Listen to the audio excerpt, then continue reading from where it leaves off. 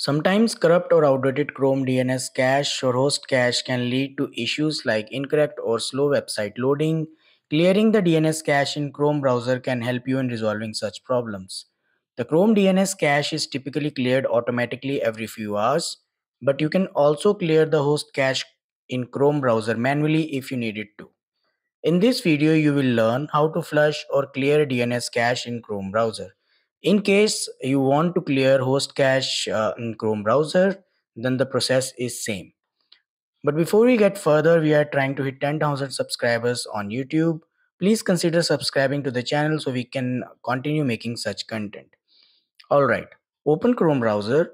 In the address bar, you need to copy paste or type this address and hit enter.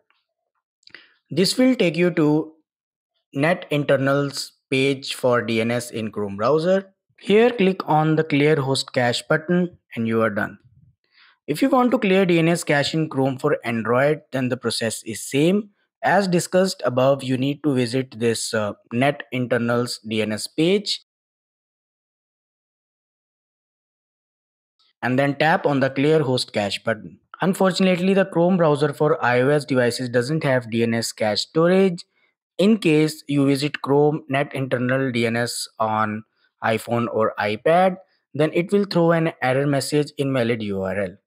So this is how you can clear DNS cache in Chrome browser for desktop and mobile devices.